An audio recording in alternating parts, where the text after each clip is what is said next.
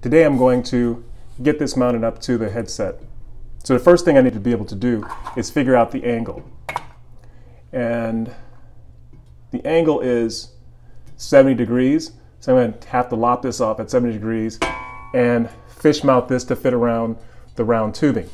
So I'm going to show you some tips and techniques that are going to help you do something, help you make doing something like this a lot easier when it comes to fabrication, good fitment, and finding out complex angles. You know, since coming at an angle, this is circular, the actual cut won't be a circle, it'll be more elliptical shape, and show you how to get to those things. So let's take a look. This should be at 0, which it is, so that's the angle it's going to approach from. Now we need to look at cutting this mouth out so it fits around this doodad. So let's get to it. Here's a technique that's very useful. I call it the paper template technique. So basically you're making a tube that resembles the tube you're trying to fit up, and you're going to use this up against the tube that you're trying to fit against, and then it's going to make indentation and you'll know what angle it should be at. And I'll show you what I'm talking about.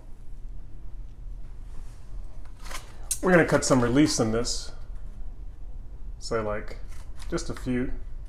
It'll allow this to bend easier. On the back side, we'll cut some reliefs.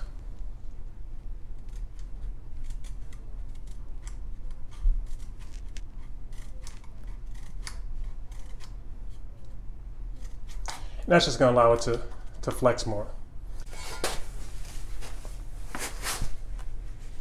So we slide this on and then give it some space. So now that we have our tube slipped on with our indentations cut in, you take it and you fit your tube up against the tube you're trying to fit. Slide this forward.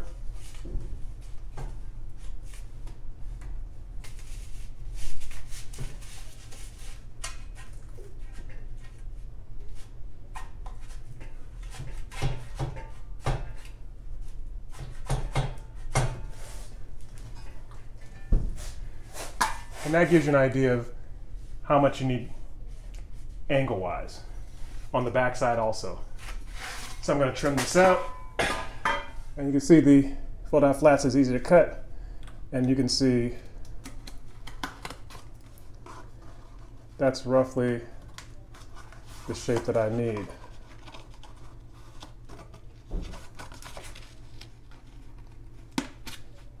Same here. My cut's not that great, but I'll go back and fine tune it in a second. So I'll put it back up here again. So you can put it back together, tape it up, and now I can test this to see how good it is. I did some test fits. So now I've gotten this to where I need it to be, the backside where it needs to be, and I'm gonna mark this out on my metal, and that's what I'm gonna cut out. I used a similar technique on cutting out the metal. I went too far right here, so I made a mistake. But basically, cutting these grooves out allows me to get a curved shape. I'm gonna come back in with the die grinder and clean it up. But I'm gonna pop these little things off, get this cleaned out, and then start trying to fit it up to my pipe.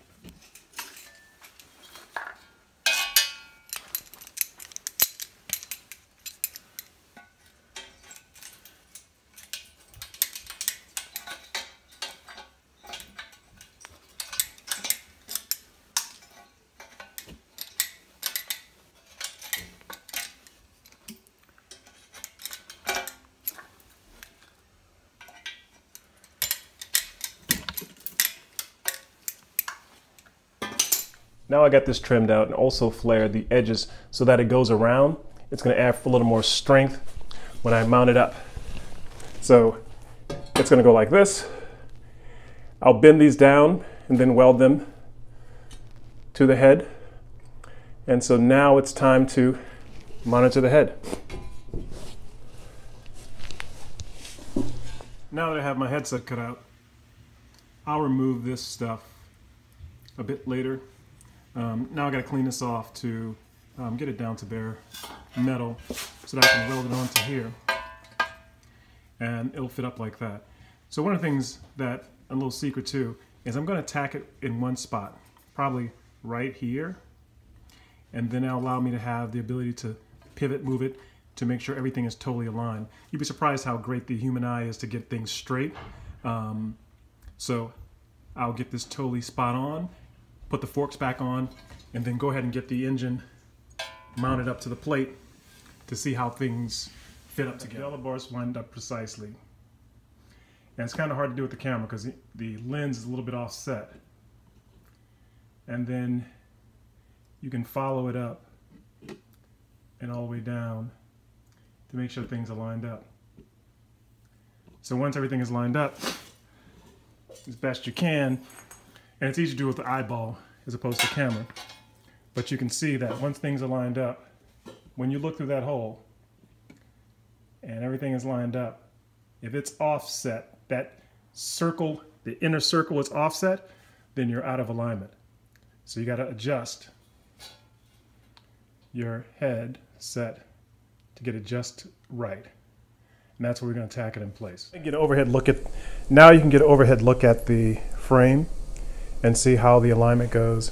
And you can look down into that hole as I'm directly over, and it should be even, that back circle, the one inside of the main circle. You see how if I move off to the sides, that changes angle, or too high, too low.